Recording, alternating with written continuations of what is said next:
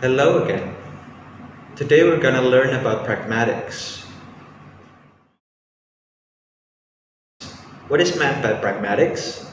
As you can see here, pragmatics is the study of meaning in context. So it's quite different from semantics. In pragmatics, we study context and how it contributes to meaning. Therefore, the word context here is very crucial in pragmatics. Well, from the definitions, we can understand that semantics is the study of meaning in language. It is the study of meaning without context, or it's the study of meaning in isolation. On the other hand, pragmatics is the study of meaning with context. So it tries to incorporate context into play. And pragmatics has been around since about 1970s. In response to semantics, and it tries to go beyond literal meaning, as we can see here, and it also focuses on implied meanings. So that is pragmatics.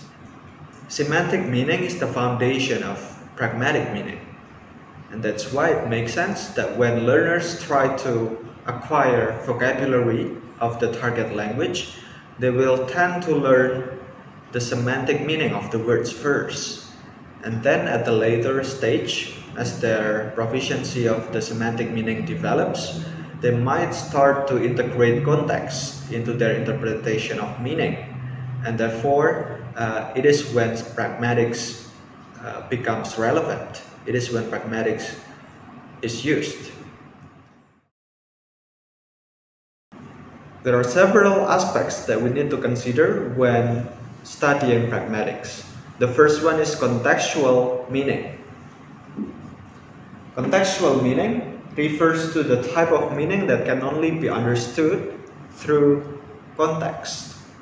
That is context-dependent meaning, or contextual meaning. So for example, if we have, what is this? You can only understand my utterance when you know what the object is. And when I say, what is this?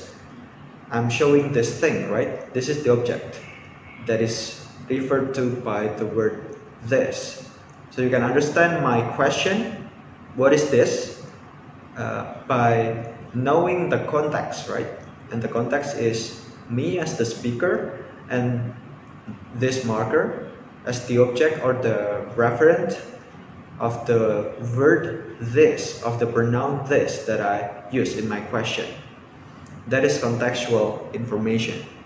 Now, the second thing that you need to understand is the speaker's intention, because we also need to interpret the speaker's intention when having a conversation with somebody. So for example, when somebody says, I'm out of gas to you during a journey, for example, it means that that person is not only informing that he's out of gas, he might communicate something else. For example, he might be asking for help from us to show the direction to the nearest gas station, for example. So that is the speaker's intention. There's always an intention behind every utterance being said by somebody. So we need to find out what the intention is during every conversation. And that is the speaker's intention. And then thirdly, we have social closeness. It also contributes to the interpretation of meaning in pragmatics, because our social closeness or our social relationship would also affect the way we communicate. So our relationship with somebody will affect the way we communicate. For example, when we are communicating with our teacher, it would be different from the way we are communicating with our friends, for example. So, for example, if we have three utterances like, open the door, and then, could you please open the door? They both are the same, right? They both have the same meaning, but they are used to different persons, right? We cannot say open the door to somebody that we really respect, for example, our teacher. We cannot say open the door to our teacher, because that's going to be quite irritating to hear, right? But to communicate with our teacher, we might say other thing like, could you please open the door, sir? Or perhaps we might use something that is more indirect, like for example, sir, it's very hot in this room. So instead of asking a question, we might just using declarative statement to indirectly indicate that we want somebody, or we ask for help from somebody to open the door. Yeah, and that is another way.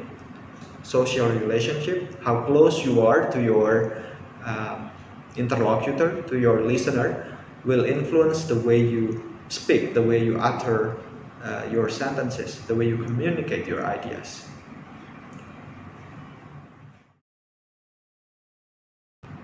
There are actually various topics in pragmatics, but I'd like to mention three most popular ones, and they are speech act, and then implicature, and the last one, the cooperative principle.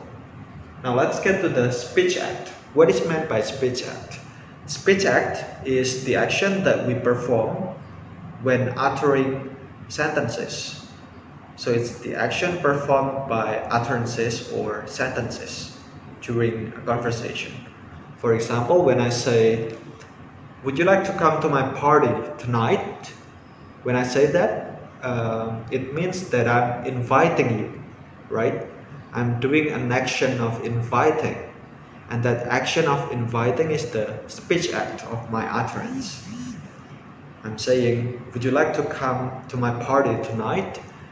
That is the utterance, and then the speech act or the action that I do with that utterance is inviting. I'm inviting you to come to my party, right?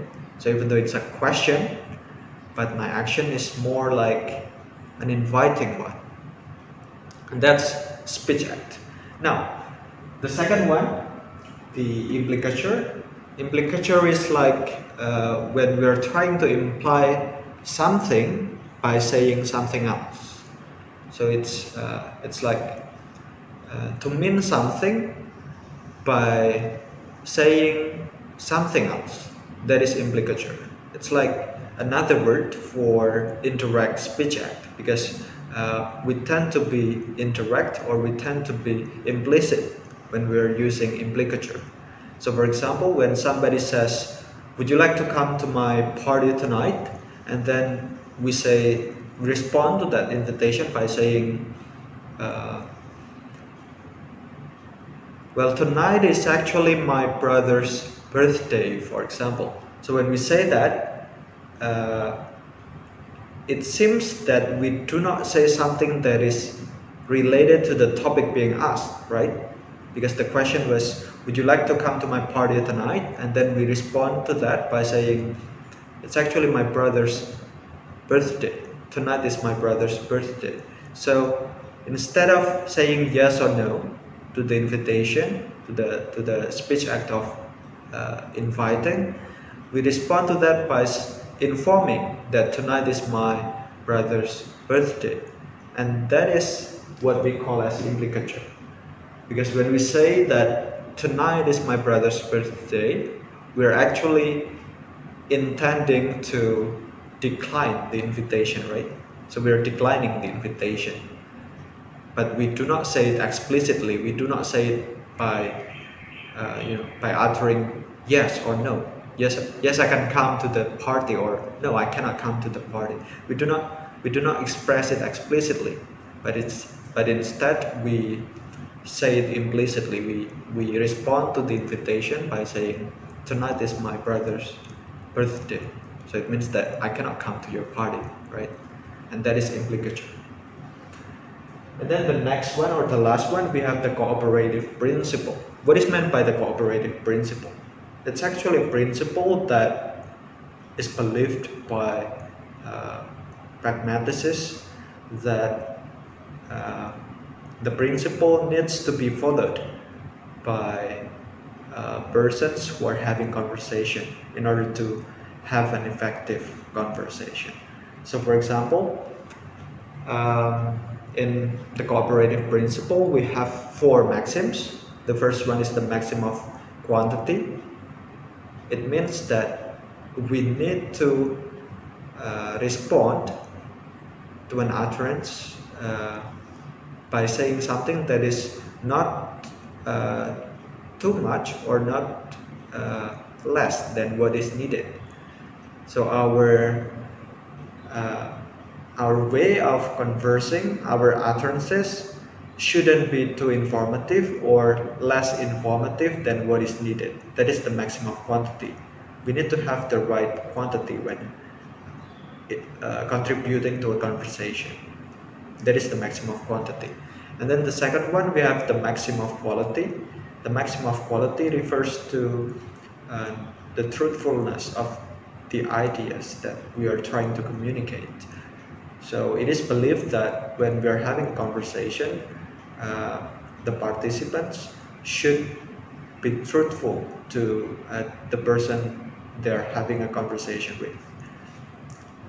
They need to be honest. That is the maximum of quality. And then the third one, we have the maximum of relevance. It is about how relevant our utterances are to the topic being discussed. And finally, the fourth one, we have the maximum of manner. So it is believed that when 2 people are having a conversation, both people need to contribute to the conversation in a manner that is not too ambiguous or not too difficult to understand by the other interlocutor. That is the maxim of manner. And those are the 4 maxims that people need to follow when having a conversation. That's the cooperative principle. That's what I need to cover in this video. I hope you have a better understanding of pragmatics. Feel free to write your question in the comment section. Bye. We can still have fun for now.